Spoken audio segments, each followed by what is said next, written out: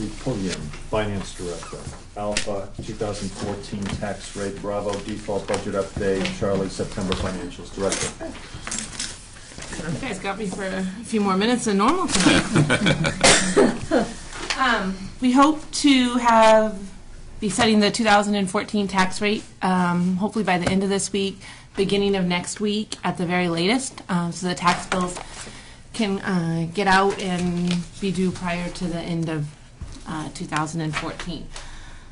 It's important for, I think, everyone to remember that when we're setting this, we're actually setting the 2014 tax rate, which is a reflection on the warrant articles and the budget and everything that passed back in March of this year. So it doesn't have anything to do with the current budget that we are working on, and there seemed to be some confusion around that. So I just wanted to make sure everyone understood that. Our best estimate at this point for the town portion, based on all of the warrant articles that were passed along with the budget, there would be a rate increase of 67 cents on the tax rate. So it would go from 704 to 771. This is only the municipal portion, just for the town, which is a 9.6% increase. I did give you guys all a packet you should have, and there's some breakdowns with some spreadsheets showing you all of what I'm going to go over here. Mike discussed with the board back in March some of the this increase would be mitigated by applying some of the unassigned fund balance to the tax rate. This would help to offset the tax rate and increase for the town. It has been the town's practice to stay within the minimum recommendation of both DRA and the New Hampshire Governmental Financial Officers Association, which is somewhere in the 5 to 8% range. If the board wishes to do so, they can decrease the unassigned fund balance by $1 million. This would reduce the estimated 2014 tax rate to $7.44, or 5.7% increase over 2013. The $1 million does sound like a lot compared to what has been done in the past, but it is made up of $500,000 from the NextEra settlement. Right now, in the reserved for contingency fund, a set amount was set aside for that settlement. We settled for less than what they had expected to, so that money will be coming back into the unassigned fund balance at the end of the year. So that would be 500 of the million. The other 300,000 would come from revenues and 200 in under expenditures. That's just our best guess at this point for where we're going to end the year.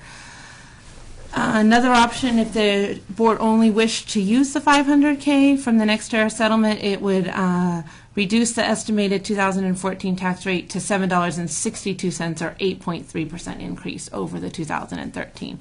I have discussed this with Fred prior to him leaving for his hip operation, because of the fact that he and Mike had brought this to you guys back in March, and he and I both are very comfortable with giving you the guidance, if you so choose, to take the $1 million from the unassigned fund balance. It'll still keep us within the DRA and the NHGFOA recommendations if you guys do want to do that.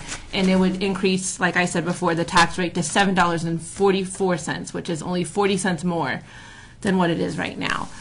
The actual impact on the average single-family assessed value home would be for this year, for their impact would be $221 if you don't do anything to offset, to decrease unassigned fund balance, or $132 if you did choose to take the $1 million from the unassigned fund balance. So that is what I have on that topic for the 2014 tax rate. If you guys do wish to do that, we would need a motion, because what happens is when DRA calls to set the tax rate, that's when I have to give them the guidance on what we wish to do. So a decision does need to be made. So. Thank you, Director. Specifically regarding Alpha 2014 tax rates, Selectman Rizzo. Kristi, what is the exact amount, as we're here now, of the unassigned fund balance? We only have it at the end of 2013, because that's all what the auditors give, and it was 4.8. Okay. I'm sorry? 4.819. It was 4,819,000, and so that's what we'd be pulling from. That's where you would be pulling from. And yes. DRA is requiring us to do the what? Just under 3%. So that would give us what? DRA is 5%, and if you look at last year's, we only have last year's numbers from DRA right now, but last year the 5% based on the expenditures and stuff was 2.8. And the 8% was 4.49. No, So I'm in the not end going of the year 8%. last year, we actually ended up a little bit higher. Thank you. Than And even the Director and Selectman Wilson, just for clarification, the 5% you referred to for the public's knowledge refers to what? To what DRA's recommendation is for the fund balance for 5%. the unassigned. Yes, 5% of what? of the expenditures of the budget. Unassigned. Thank you. Okay, proceeding on that, because I'm trying to figure this out. 4.819 minus the 2.8 or 2.9, and I haven't got my calculator or whatever. What would that leave What's us the with? 2.9? Well, she said 2.8 is the 5%, 2.8, 2.9. We'll call it even 3 million. All right, so that would leave 1,819,000 roughly. No, No? I think the Well, I need help, 2.8. is what I'm Okay, telling the you. 2.8 is the 5% minimum Yes. recommendation of DRA. And for contingencies in case something Right, and terrible happens, so we have a little cushion. Correct. And, Okay. Yeah. So and I'm- then the 8% is the 4.4. I don't care about 8%. Okay. They're not going to get 8% out of us. Okay. But what have we got left over that we could throw into the pot at tax rate setting?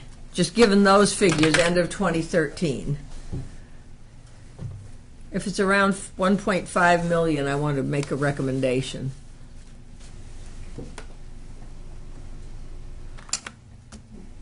You're a lot better with the calculator than I am. So you want to know the Well, minimum, which is a 2. well, what's left? What's left after you set aside the 5%? I did not bring that calculation because these are only based on what last year's numbers were. I don't. We're using last year's numbers, but just 2.8 minus 4.8 is going to give us around 2 million, Gotcha. right? Yes, that is true. It's 4.819. Okay, Yep. what I'm thinking of is this, and it's just a thought, but I want to run it by you. I agree with surrendering the 1 million. I've always felt that the taxpayers in this year that have surplus available should have it to offset their tax rate.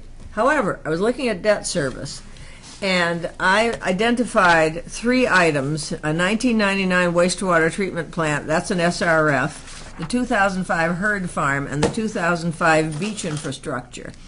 $382,425, which includes interest on the 99 wastewater treatment. 2005 herd farm, we owe $103,114. That includes interest as well. And the 2005 beach infrastructure, $37,286. That comes to $522,825. What I'd like to do is take the extra money, if you will, that we'll find when you take the 2.8 from the 4.8 and kill those 3 debts. And we should save money on interest, I'm thinking, because I think one has 1 year left, one has 2 years left. If we can get rid of those 3 off the debt service, pay them off, save a little on interest, and start clearing the decks in the debt service. You did a great job consolidating. But while we have the money, I would like to see us basically terminate and pay off those 3 items using that extra $500,000. So I'm just throwing it out for you, but I would like to see us clear. If you look under your debt service, you'll pinpoint those, and I'll be more specific. I think you know which ones. Yeah, I just pulled out the budget, so I Yeah. do know which ones you're. 2 of them are expiring next year in Right. 15. Those are the last payments that are due on Yeah, 2 but of those. my theory, why leave them hanging like that, small, item when it looks like we have the money this year to clear them off the books, even if we save a couple of thousand in interest on each of them.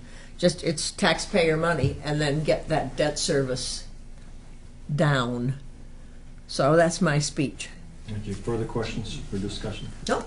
I'm prepared to make the recommendation of taking the 1 million. Okay, and could we just Yeah. move it around the board, please? So- Sir. What's that for now? Sir. That was a good explanation of, for people, I think, to realize how the tax rate's set and stuff, which I think is important. And I agree with taking something to, because it's the taxpayers' money, to give it back to the taxpayers rather than keeping it. But, I want to make sure that structurally, financially, we're in good shape. And weren't there some things in the financial audit that talked about some funds that weren't being funded or were not funded enough right now? So I just worry that, I want to make sure that structurally we're structurally in good shape, that we're not taking money now to make the tax rate more agreeable, and then later on down the road, we end up with something like, we should have been doing something else. So that's what I'm just throwing out. And I don't know if that's too broad in general of what I'm throwing out, but I think that's important that we think about that before we just go spending money. And right now, we're at a really low interest rate, aren't we? Yes, we are at a very low interest rate. Yeah, I mean, so is it wise to pay off the debt right now or not? Here's So 4% on this one, 4% on that one, 3.8. Those are the three, right there. Right, that's what I have. Okay, thank you. Yeah. Look at them. There's a motion in the waiting and, to address Selectman Waddell's point, it was on page 11 of last year's audit. It's the compensated leave balance. We're out over $1 million on that.